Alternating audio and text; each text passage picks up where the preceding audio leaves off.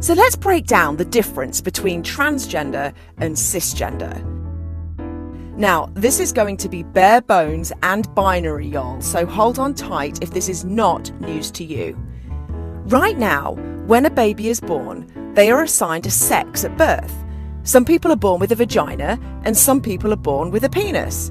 And some people, about 1 in every 100 people born in the United States, are intersex, meaning that they have any variation of male and female sex tissue and/or hormones.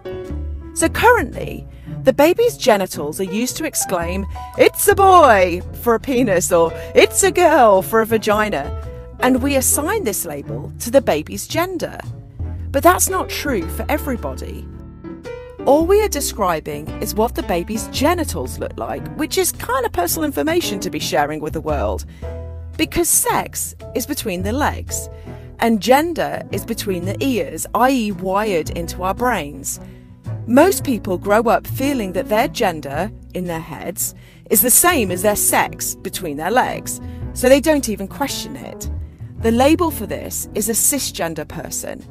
Most people in the world are cisgender. But some people grow up and come to realise that even though they have a vagina, their brain knows that they are a boy. And even though they have a penis, their brain knows that they are a girl. The label for this is a transgender person.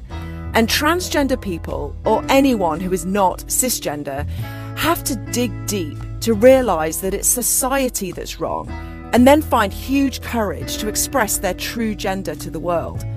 So my friend Kate is a transgender woman, and I am a cisgender woman. We are both women and have the same gender in our heads. We were just born with different genitals between our legs. And that's very personal, so you can stop thinking about our private parts now. Thank you very much.